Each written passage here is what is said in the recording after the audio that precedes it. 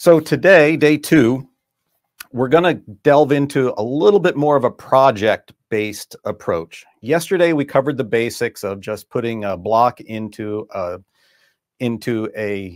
pattern into a block, and then showing briefly how to do edge to edge and 4-point quick scale.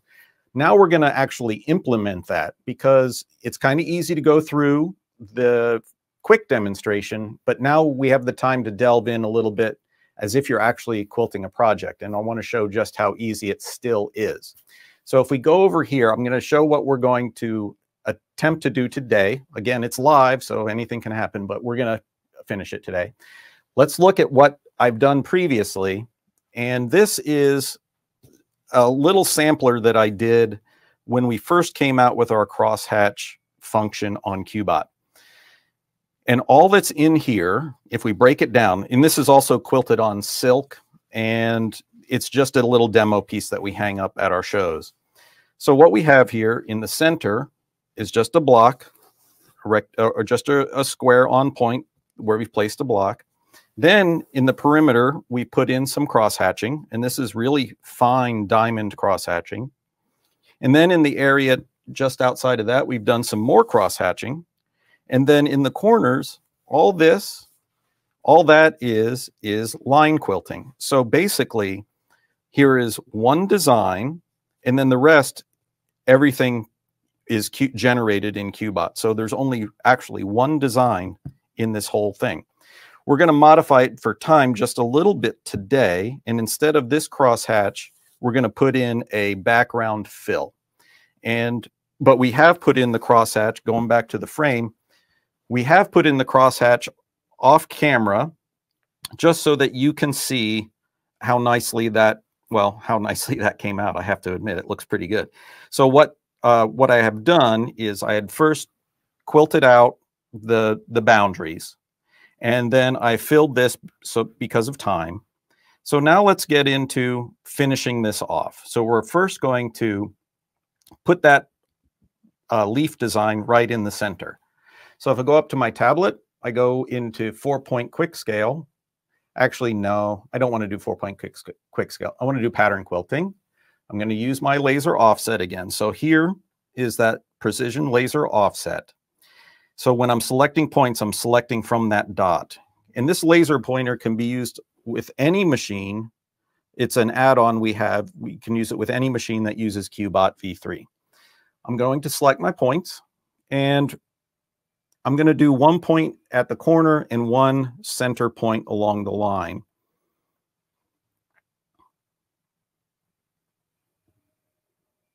Here we go.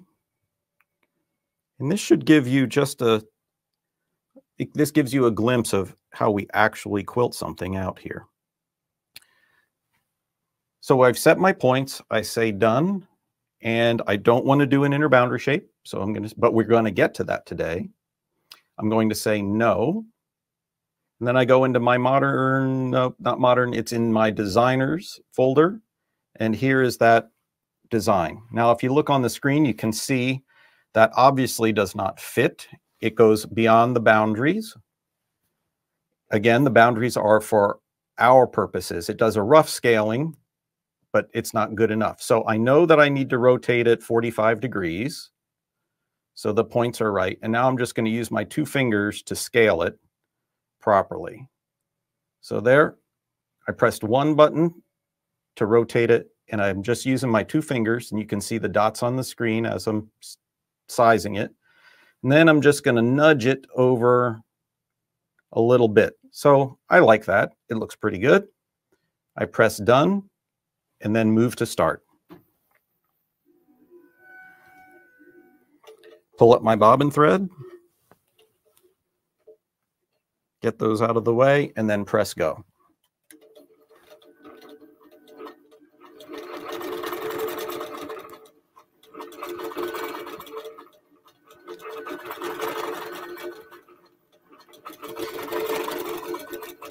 And we're going to let that quilt out, and it does a nice job. One thing that you can do with smaller designs that sometimes I do, it really depends on I talk a lot about densities and stitch densities.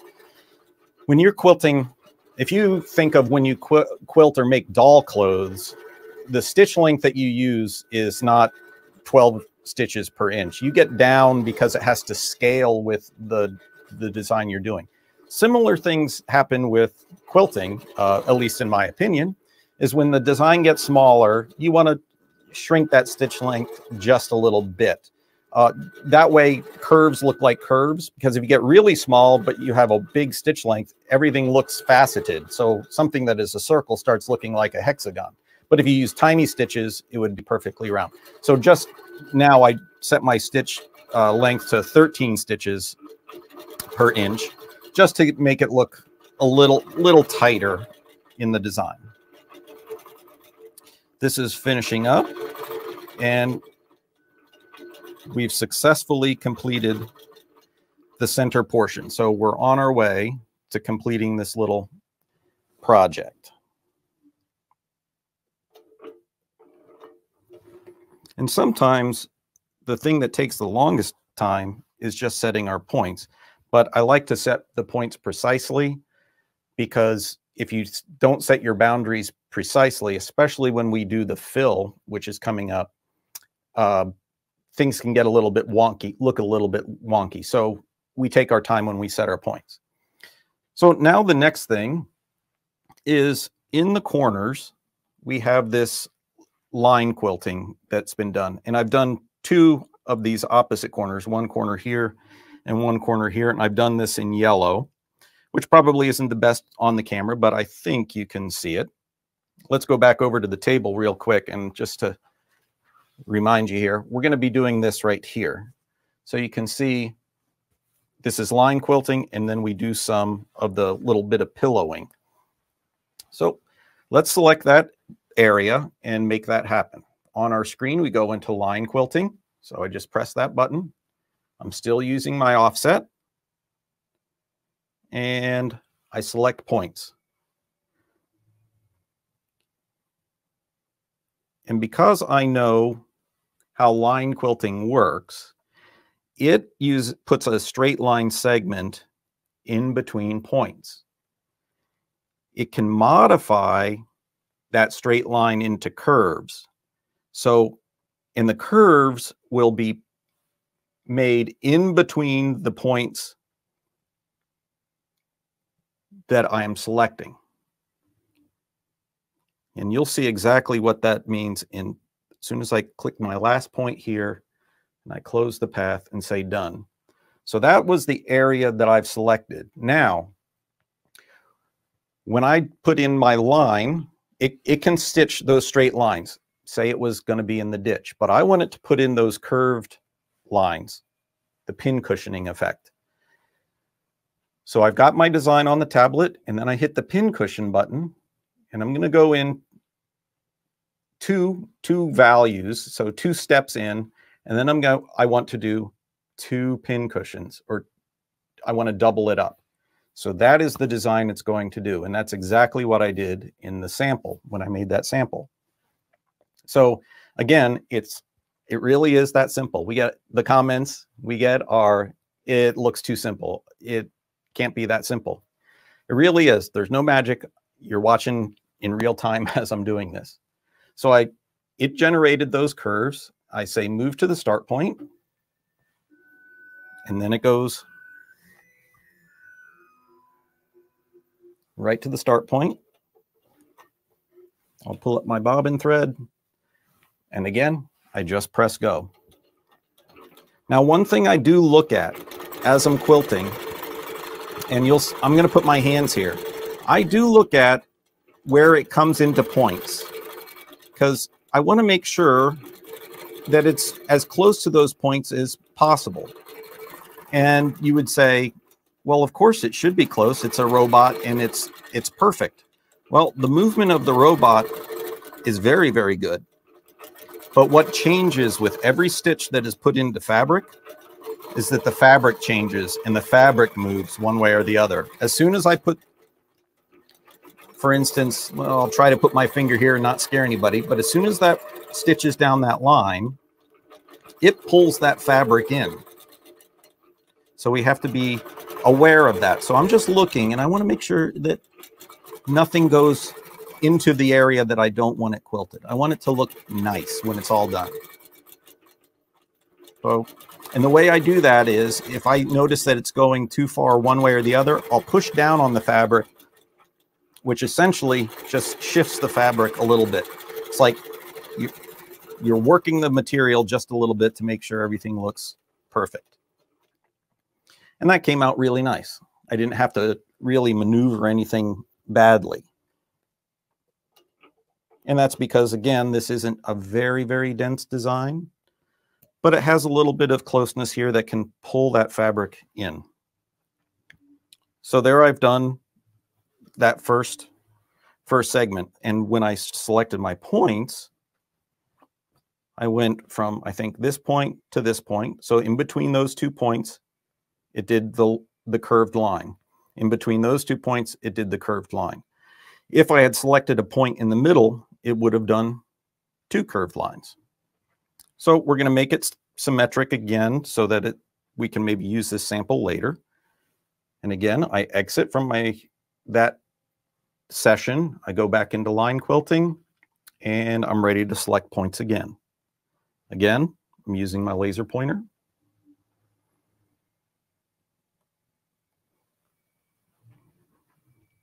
Three points. 4, 5. Remember here, I wanted to have those things in here. So from that point, I need to go back down. Let's pretend that there's a line there. So now that'll make that one. Now I go back, and it's going to make that one. So I select that point back here, and I already have a point in the upper right, so it will auto close that. And there I go. Again, tap, tap, and then I put 2 steps. So I'll do 2 steps worth. Just that easy, and then move to start point.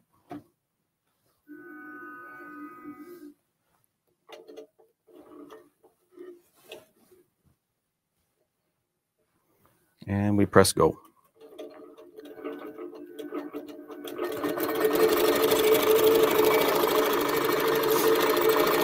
I'll just keep watching. Looks pretty good.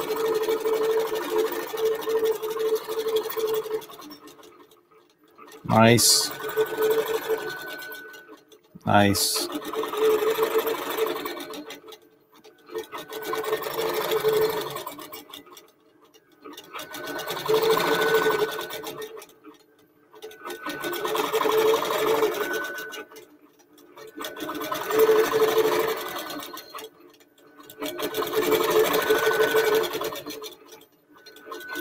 So here it's going through, everything's looking nice. I'm not having to really get involved. Another nice thing to do is whenever you, for those of you that do have a QBOT and are just watching to pick up on some tips, one thing that's good to do is to calibrate your laser whenever you make a change. I'll let this finish up here. I think it's going to be okay. Is to calibrate your laser whenever you make a change to the fabrics or the quilting sandwich that you're doing. Right now I have just a nice cotton on the back. I have a low loft batting, and I have my top. For instance, say I'm doing something with a higher loft fabric, and quilters get asked to do lots of different things. You may have projects that run the gamut of the stack up of materials. Not everything is two solid pieces of a cotton and a thin layer of batting. You get bulk. You have things to deal with as quilters. So what I suggest is once you have your sandwich all installed or set up on your frame, you do a calibration of the laser just to make sure it is aligned. When you put the needle down, you offset, shoot the laser through the hole, and then do a double check to make sure it goes through that hole. That's very, very good advice, because if you change the loft, the focus of the laser changes, and then you have parallax, and we get into big words, but things will be off and you'll be scratching your head. So it's always good to just calibrate on the quilt that you're quilting on. Okay, We're going to exit this, and now we have to get into the background fill. And this is where it gets fun, because this is a real, this is something that you really have to do in quilting, especially when you're doing custom quilting. You're kicking it up a notch, so to speak, and you have custom work that you need to get done in your quilt. So it's not just slapping it down, getting edge done, get the quilt out the door. It's not as easy as just going block to block to block. Now you're doing some detailed work. And we want to show that QBOT can do that detailed work. Again, we go into pattern quilting. So we just press that button. We're going to choose the quilting area, and this is our outer boundary. Now, normally I would do maybe 4 points per line, which seems excessive, but to keep this moving along, I'm just going to do 3 points per line, the end points in the center. The good news is that this was quilted with QBOT, so the lines are straight. But if this were a pieced block, for instance, you would want to make sure that you capture all of the detail of whatever ditch this is. So I'm going to select the points, and again, this is the part that's kind of like watching paint dry. You notice that maybe you can't see it, but I tap the center of the screen. Basically, anywhere in this, I'll point at the screen here, but maybe look at me. Anywhere on that right side of the screen that's the canary yellow, you can tap that. So as you're working your way around the quilt, you don't have to continually look up for a specific button. You just tap the screen. Another feature we have is voice recognition. And with that voice recognition, you can say the word okay, and it will set the point for you. So if I were using voice recognition, I would be holding the carriage nicely, and I would say okay, and it would actually click that point. We can't show that when we have our tablet connected to the camera. It doesn't allow that to be, it doesn't allow that feature to be used. That's I guess an Android thing. And we also have when you press the screen, there's a click feedback to let you know that you've selected a point. Okay, so I've selected my outer boundary. Looks like I got everything I wanted to do, and I press done. Now we say, do you want to set an inner boundary shape? And yes, we do. So now we're going to look at this inner boundary, and that's this square that's on point. And again, I'm just going to do 3. Well, no, I'm not going to do just 3. I'm going to do 4 points because I do want this to look good for everybody. And you never know, that straight line that I quilted at the beginning now might not be perfectly straight because I've put quilting in these blocks. I can't emphasize that enough. When you're quilting by hand, your eye automatically compensates for all the shifting that goes on in a quilt as you quilt it. But when you're a robot, the robot can't see anything that's been moving. It just knows X and Y coordinates. So if we can define the boundary as best and purely as possible, we'll get better and better results. So I've selected the inner boundary. I say done, and I could go on. You can select as many inner boundaries as you want. So we don't want to do another inner boundary shape, so we say no. And now, this is kind of the fun part. We're going to do a background fill, and we're just going to use an edge-to-edge design, and we're going to do something that quilts out kind of quickly. So I'm going to do an edge-to-edge here, and I'm going to just select a meander, and I'm going to move that. I go into modify. So I've placed the design like normal. I go into modify, and I'll change this so it looks about like that. That looks good. And then I just say trim to boundary and then say done. Oh, well, I have another choice here. Look on the lower left of the screen. Jump stitch inner boundary, jump stitch outer boundary. So let's Let's jump stitch. Let me see. I do want to show the jump stitch. Let's jump stitch the inner boundary. The outer boundary, we're just going to let it march along. So when it comes to the boundary, it'll stitch along the boundary and then continue. You can, depends on the complexity of the design, but you can have it stop and start at every intersection.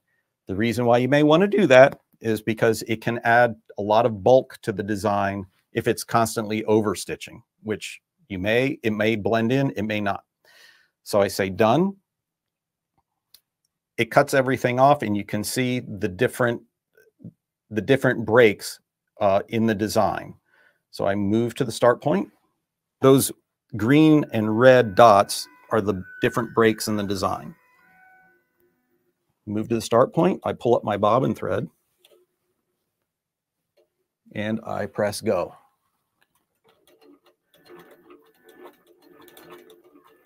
And it's going to stitch along that outer boundary, and I'll pay attention just so that it nails the same line. I want it to be as nice as possible. But here it comes to the inner boundary. It did a tie-off stitch. I'm going to give a little slack, press continue on the screen, let it move to the next point, press go. Let it nail its beginning. And then I can get in there. I know that scares people when I get my scissors in there, but it's okay. I've done it before.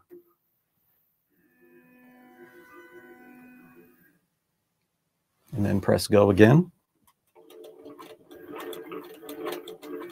Again, it has that tie off.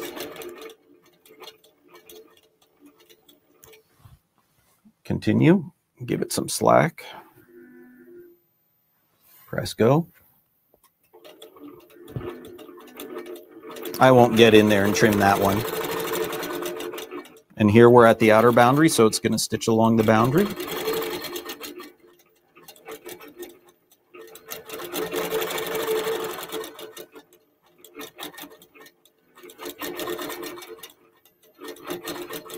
And again, you can see my hands in here, and I'm just waiting for something to go bad, and if it doesn't, great. Now here's kind of the key part, and we're getting close on time, but I do want to show this. So now, what do you do for the second one? That's got to be a miserable experience now to get it placed to do the next line. Nope. If we look at our tablet, we're done with the quilting. We hit overlay. The design magically reappears. Modify. I know this design nests just by pulling it down. So I'm just going to pull it down vertically. So I double tap the Delta X and that locks it back and forth.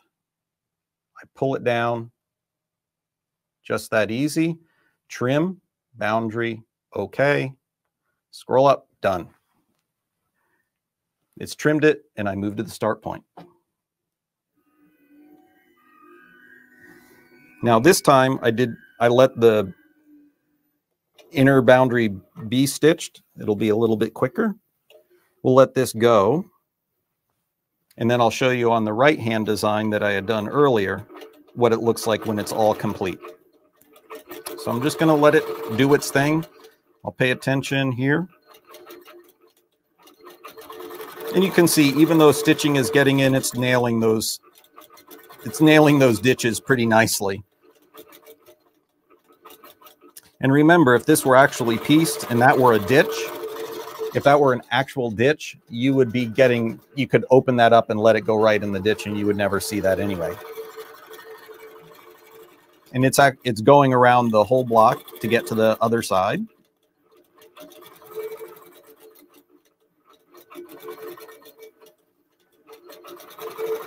And as this is finishing up, we're going to let it finish, and then I'll scroll over so we can let the camera see it completed in this block.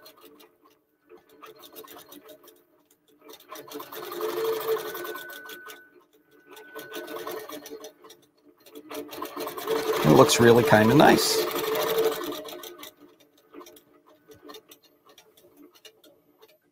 So what's neat about this is that you can use any design as your background fill. So if you like pebbles, or if you like just straight lines, you can use any design as a background fill. And here it is complete, where I've done this section, this fill first. I'm looking at it. Yeah, you can see here how it's done. Everything is nested properly, and it's all complete. So there's a project. This is of how we go about things, how I go about quilting with QBOT in the real world, not just in the demonstration world. And as we go on tomorrow, we'll get into a little bit more depth and ratchet up the projects that we can do with QBOT, some that are not really just quilting. I think tomorrow we have on tap some applique, the applique echo feature that we have in QBOT.